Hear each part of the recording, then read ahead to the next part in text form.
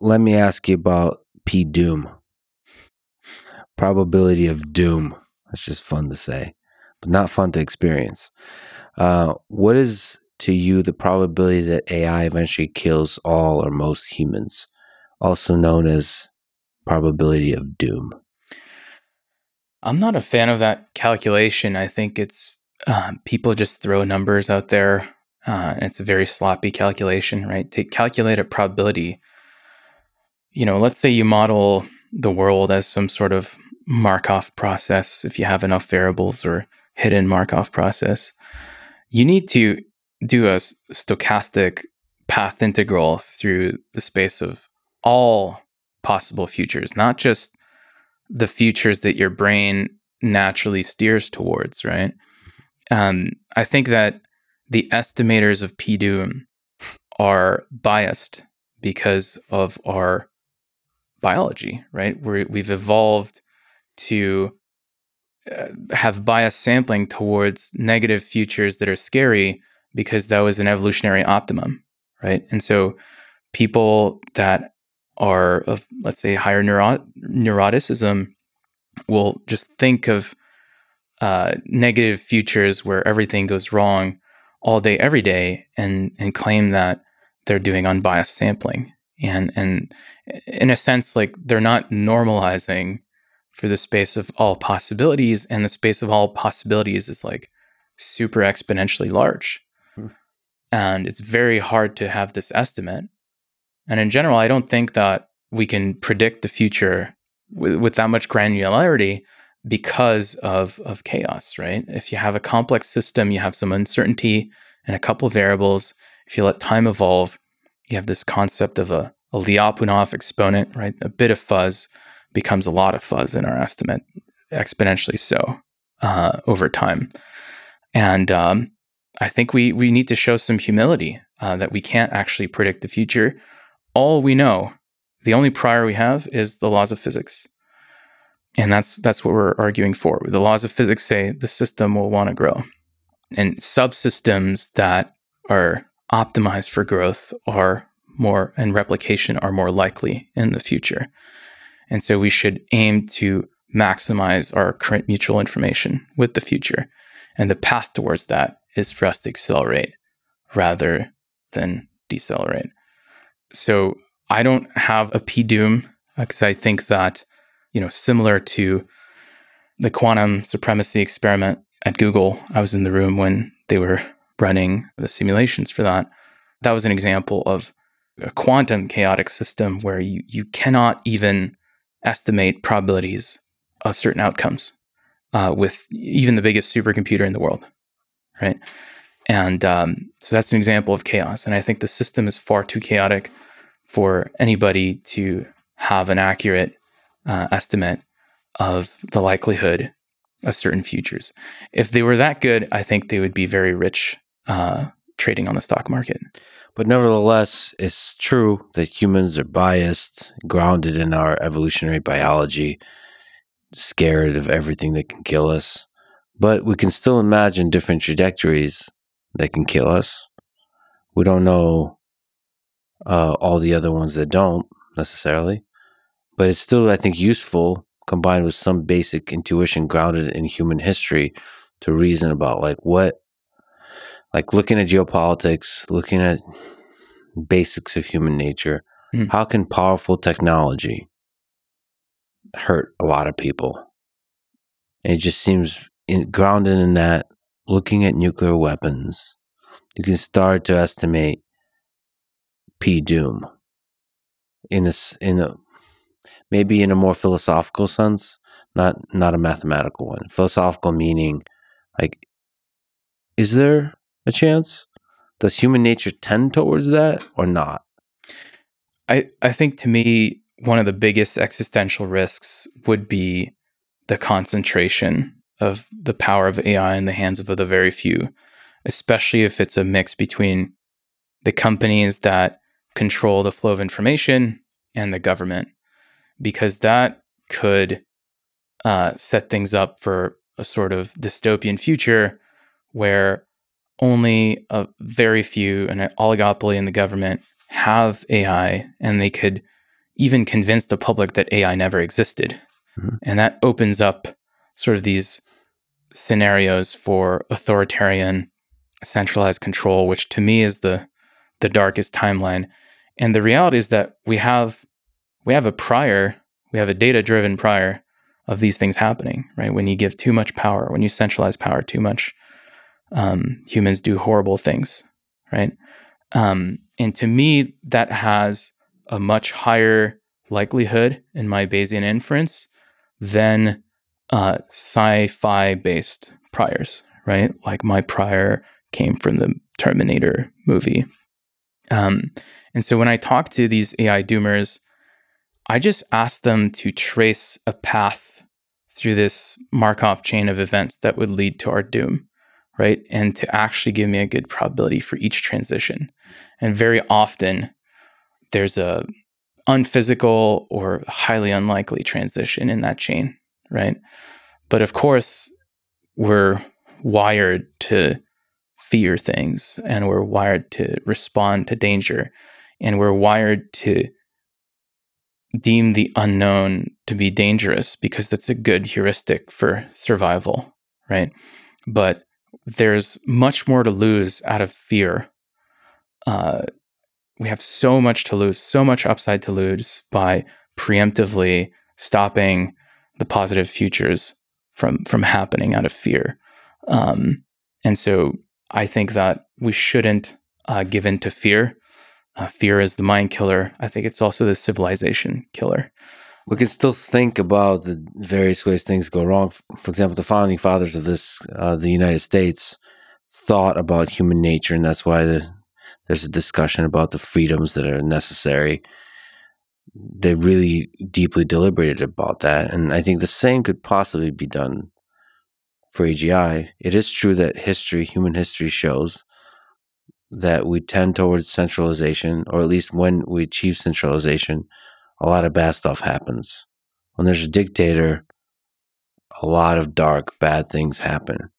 The question is, can AGI become that dictator? Can AGI, when developed, become the centralizer because of its power? Maybe it has the same, because of the alignment of humans perhaps, the same tendencies, the same Stalin-like tendencies to centralize and manage centrally the allocation of resources. And you can even see that as a compelling argument on the surface level. Well, AGI is so much smarter, so much more efficient, so much better at allocating resources. Why don't we outsource it to the AGI? And then eventually, whatever forces that corrupt the human mind with power could do the same for AGI. It will just say, well, humans are dispensable. We'll get rid of them. Do the Jonathan Swift modest proposal from a few centuries ago, I think the 1700s, when he satirically suggested that, I think it's in Ireland, that the children of poor people are fed as food to the rich people, and that would be a good idea because it decreases the amount of poor people and gives extra income to the poor people. So it's on several accounts decreases the amount of poor people. Therefore, more people become rich. Of course, it misses a fundamental piece here that's hard to put into a mathematical equation of the basic value of human life. So all of that to say, are you concerned about AGI being the very centralizer of power that you just talked about?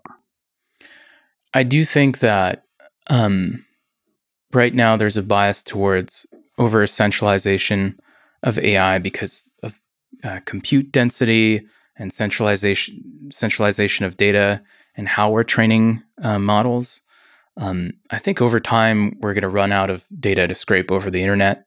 And I think that, well, actually, I'm working on increasing the compute density so that compute can be everywhere and acquire information and test hypotheses in the environment in a distributed fashion. I think that fundamentally centralized cybernetic control, so having one intelligence that is massive, that fuses many sensors and is trying to perceive the world accurately, predict it accurately, predict many, many variables, and control it, right? Enact its will upon the world.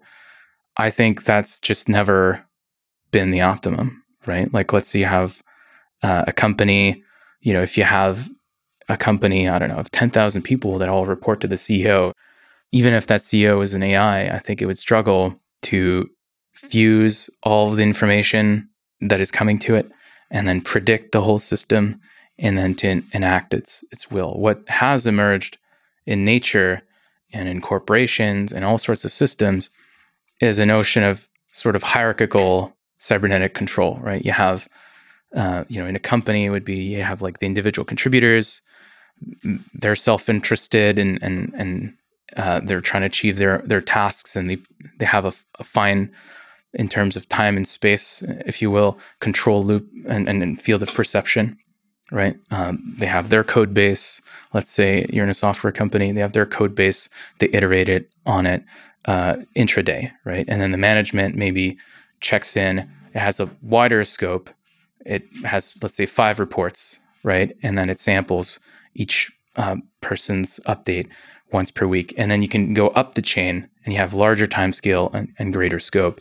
And that seems to have emerged as sort of the optimal way to control systems. And really, that's what capitalism gives us, right? You have these hierarchies, and you can even have like parent companies and so on. And so that is far more fault tolerant. In quantum computing, that's my field I came from. We have a concept of this fault tolerance and quantum error correction, right? Quantum error correction is detecting a fault that came from noise, predicting how it's propagated through the system, and then correcting it, right? So it's a cybernetic loop. And it turns out that decoders that are hierarchical, and at each level the hierarchy are local, perform the best by far and are far more fault tolerant. And the reason is, if you have a non-local decoder, then you have one fault at this control node, and the whole system sort of crashes. Similarly to if you have, one CEO that everybody reports to, and that CEO goes on vacation, the whole company comes to a crawl, right? And so to me, I think that, yes, we're seeing a tendency towards centralization of AI, but I think there's going to be a correction over time where intelligence is going to go closer to the perception, and we're going to break up AI into smaller subsystems that communicate with one another and form a sort of meta system. So if you look at the hierarchies there in the world today, there's nations, and those are hierarchical, but in relation to each other, nations are anarchic. So it's an anarchy.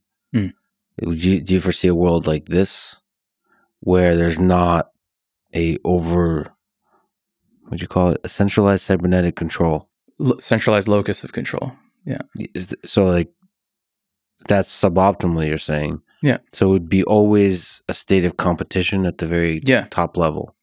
Yeah, just like, in a company, you may have like 2 units working on similar technology and competing one another, and you prune the one that performs not as well, right? And that's a sort of selection process for a tree, or a product gets killed, right? And then a whole org gets fired. And that's this process of trying new things and shedding old things that didn't work it's what gives us adaptability and helps us converge on the technologies and things to do that are most good.